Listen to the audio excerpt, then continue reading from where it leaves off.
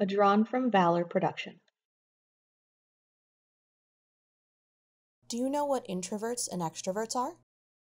Introverts are people who prefer to stay home instead of going out. They tend to be great listeners and often take a long time to process events. They also like to be alone.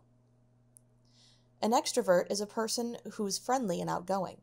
They often feel anxious if left alone or cooped up for too long and tend to process events quickly or without too much thought.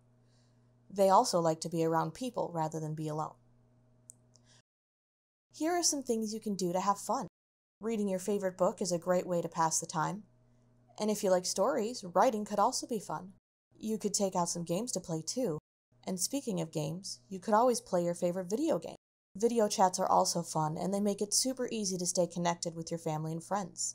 There are several ways to keep busy. What's your favorite?